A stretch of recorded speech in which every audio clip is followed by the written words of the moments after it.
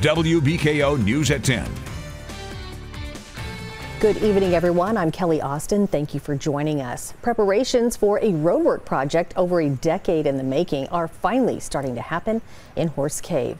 WBKO Sarah Phipps took a trip to the city and is in studio to tell us more about the new road developments. Sarah? Thank you, Kelly. Crews have been working to move sewer systems and utility poles in preparation for the Horse Cave Connector project, a new bypass for Horse Cave. The bypass will be 2 lanes beginning near West Main Street and ending near the Tri-County Auto and Oil Fuel location on US 31W. So it covers the southwestern quadrant of Horse Cave. Again, it's a flyover that goes over the railroad tracks in Kentucky 335, right beside the railroad tracks. The connector will work to help semi-trucks circumnavigate the tight corners of downtown Horse Cave, while also giving them a direct route to the city's major industrial zone.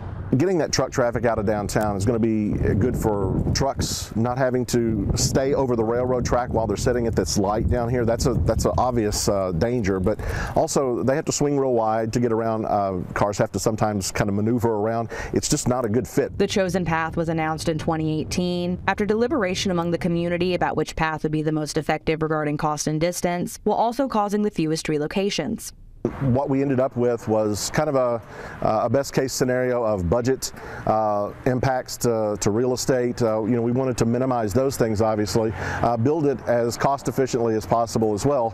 So this was just really a combination of those factors that fit the best case. The project is currently estimated to cost nearly $10 million, with the current highway plan allocating $6.24 million for the project and the $2.1 million for right-of-way and $1.5 million for utilities that were included in the 2020 highway plan. Though District 4 coordinator with the Kentucky Transportation Cabinet, Chris Jesse, says nothing is certain until a construction bid is made.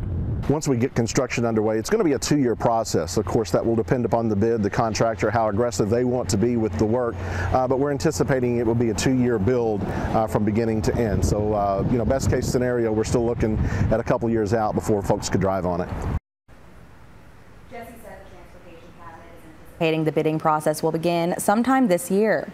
Reporting in studio, Sarah Phipps, WBKO News.